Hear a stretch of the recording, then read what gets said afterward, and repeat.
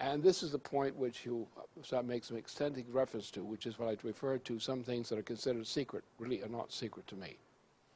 Not only secret because I was informed of these things, but because I was an active figure in causing some of these things.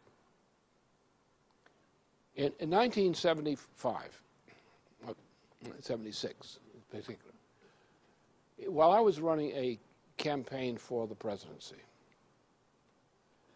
I had delivered into my hands a carbon copy of a letter written by a member of the Carter candidacy team, the Brzezinski crowd. And what they would announce, what this letter said, is the plan for a threatened nuclear attack on the Soviet Union to be carried out under the Carter administration. Now, some of you who are old enough may remember that I devoted the hot phase, concluding phase of my presidential campaign in 1976 to this issue.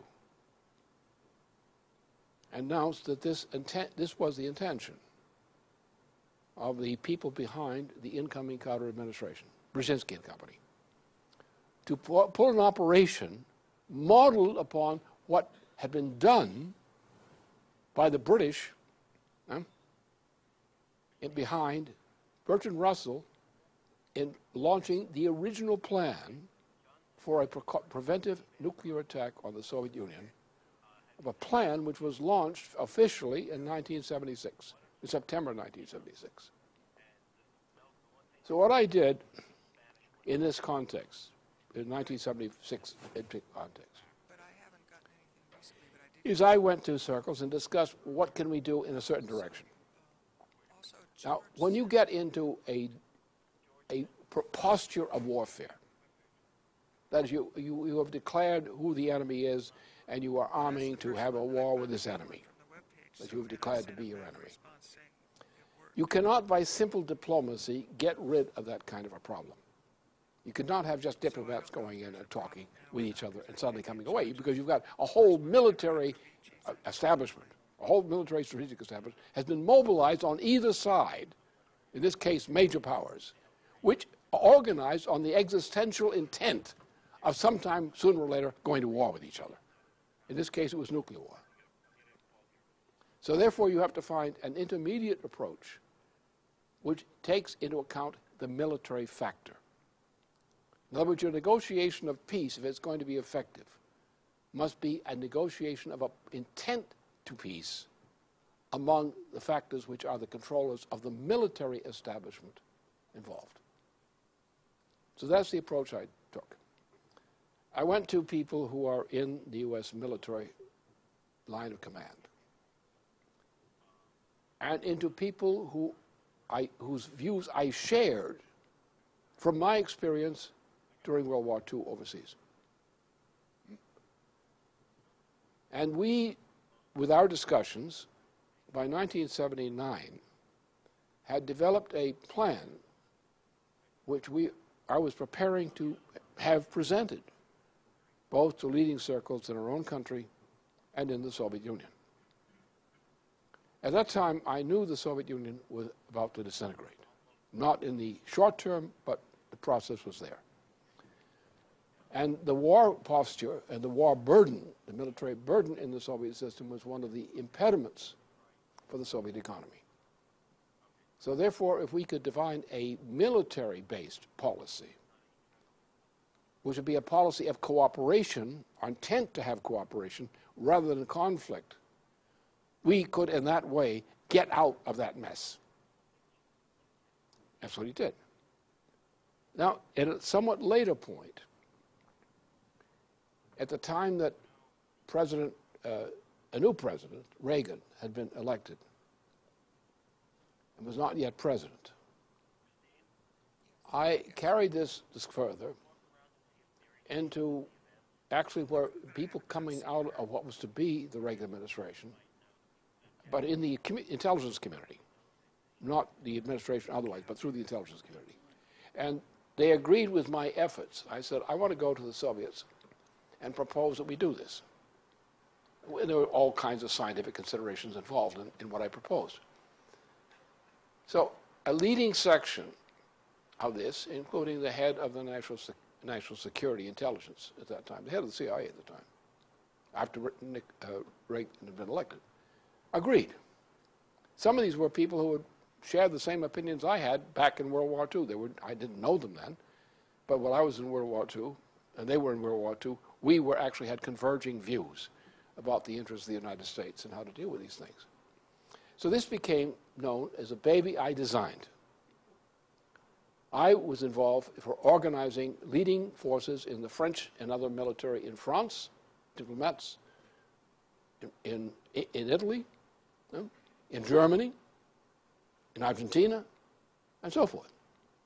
So I organized what became known as the SDI. The Reagan administration put on the name SDI. But I was the center, the intellectual architect of what became known the SDI, and the pusher of the policy.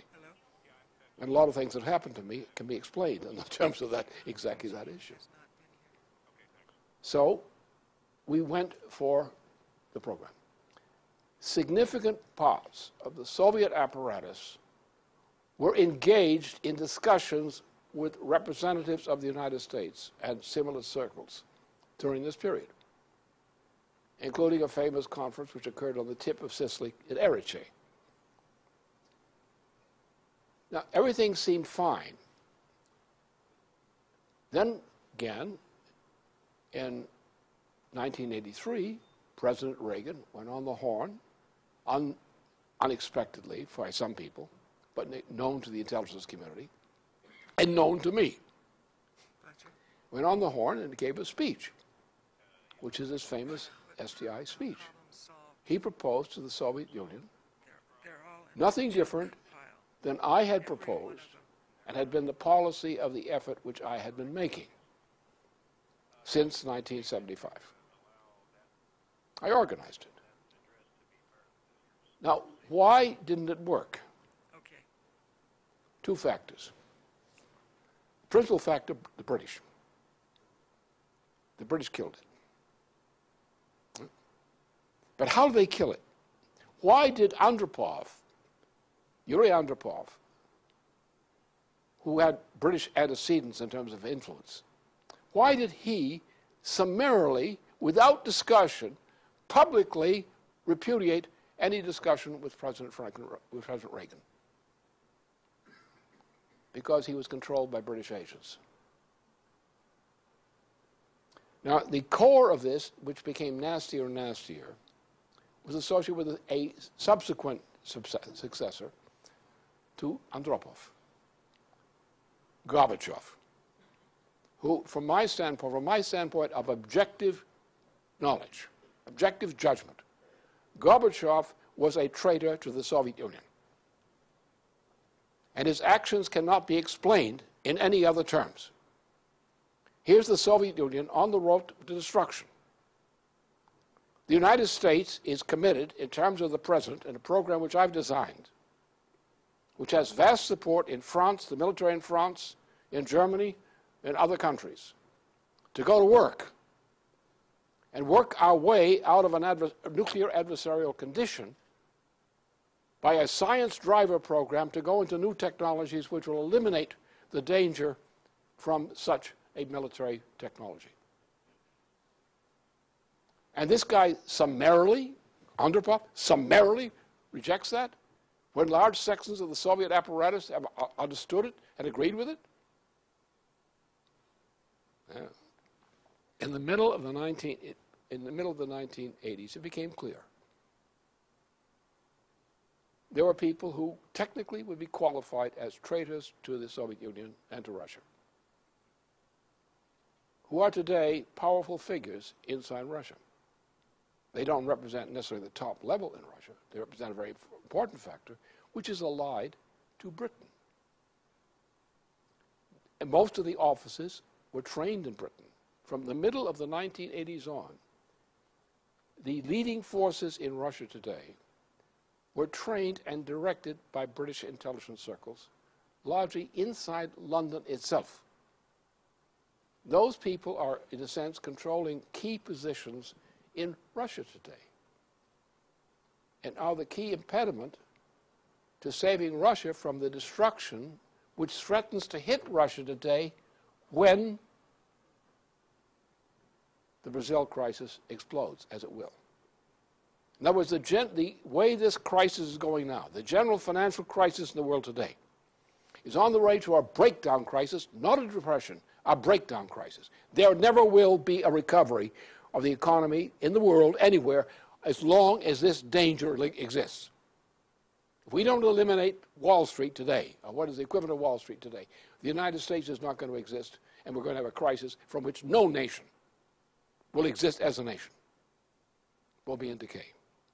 So these characters who are elite, like Chubais, not only Gorbachev, but Chubais and others, who are part of the British school of treason from a Russian patriotic standpoint or Soviet patriotic standpoint, the British school of treason, are behind the major problem we have today.